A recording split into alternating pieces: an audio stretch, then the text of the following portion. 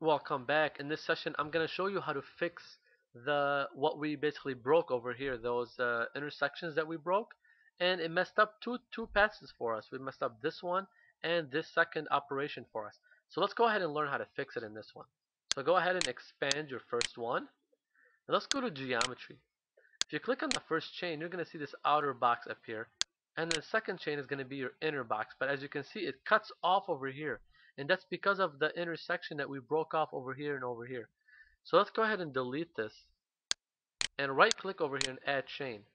And let's add this chain over here. But this time, oops, I need to click on this one first. There we go. And finish it off.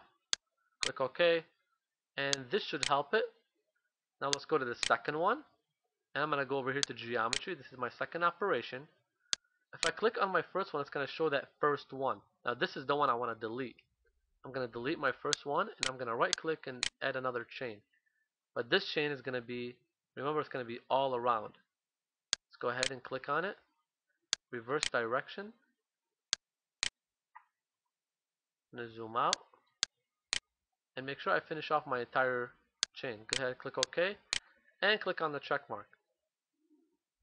Now what you want to do is go ahead and regenerate all dirty operations.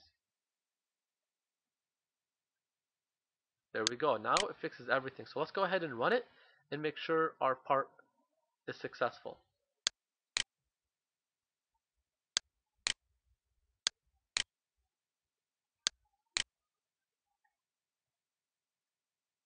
There we go. So this is our first operation, and there's our second operation. So we know that our operations are being done correctly. This is all we wanted to run, is our first two operations, to make sure that they are back to normal and the right stuff is being machined.